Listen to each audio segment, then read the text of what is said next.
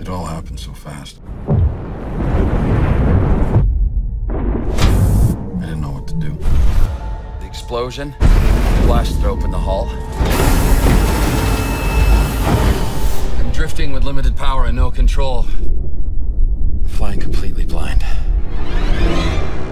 Does anyone copy?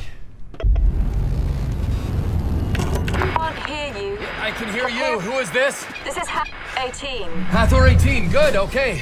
Who am I speaking to? This is Commander Roberts. Coordinates, give them to me. I just don't have any coordinates. I need coordinates, Holloway. Okay, but I don't have any coordinates, Commander. Give me something. Describe what you see. How about space?